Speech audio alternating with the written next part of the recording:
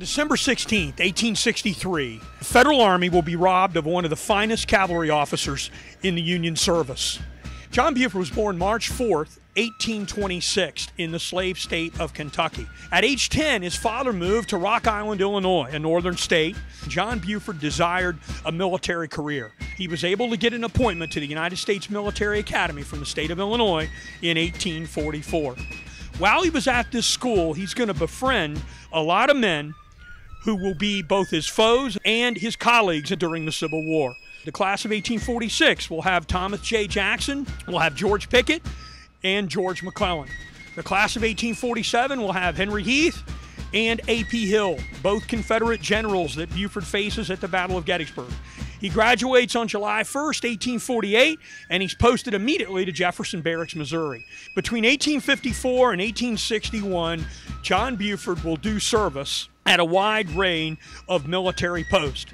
And at the outbreak of the American Civil War, he'll be with his friend, General John Gibbon, and the two of them will be serving at Fort Crittenden in the Utah Territory when the firing of Fort Sumter occurs on April 12, 1861.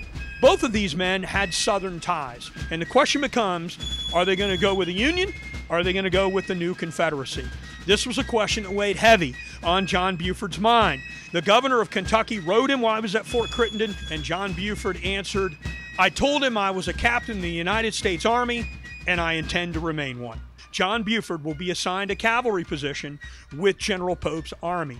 He'll fight at Second Bull Run. He'll also be involved as the chief of cavalry at both the Battle of Antietam and the Battle of Fredericksburg in December of 1862. In the summer of 1863, he will be promoted to Brigadier General, and he'll be given a command of a brigade and then a division in the Army of the Potomac.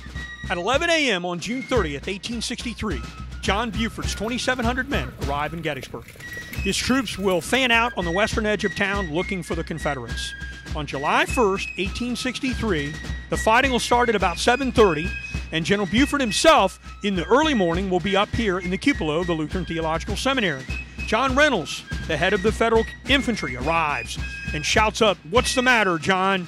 And Buford, in famous words, tells him, "The devil's to pay." Buford will hold on, and Reynolds will bring up the infantry on July 1st. And Buford has been able to allow the Union Army to buy the necessary time they need.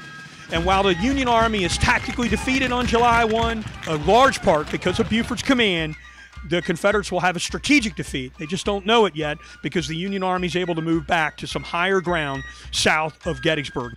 In the fall of 1863, because of exposure and many factors, General Buford will be sick. And so on his deathbed, December 16, 1863, General Buford will be promoted to Major General of the Volunteers. When he's told this, his words were, quote, "I wish now I could have lived." I don't think we could have a more fitting epitaph for John Buford than what's said by his friend, General John Gibbon. He was the best cavalryman I ever saw.